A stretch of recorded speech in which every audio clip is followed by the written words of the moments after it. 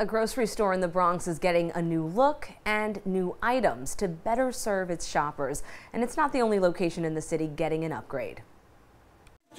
With the snip of scissors and cheers from the crowd, the newly made over Stop and Shop at the mall at Bay Plaza was officially unveiled Friday to eager customers. This is the first of many renovations that Stop and Shop is going to make at all of its New York City stores, and I'm so grateful they started in the great borough of the Bronx. The grocery store chain is investing $140 million to improve its locations across the city and make sure the shelves are stocked with options sought after by shoppers in different, diverse neighborhoods. Making sure that our products are representative of the immigrant community. You don't have to go far to get what you need.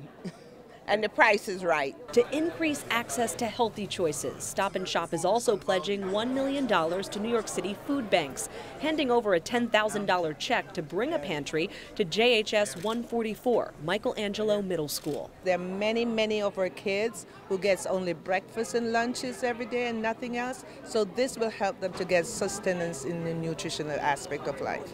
And that's a great thing for us. Really making sure that everything we do here is about building a stronger and healthier Bronx. So New Yorkers can afford and access their favorite foods.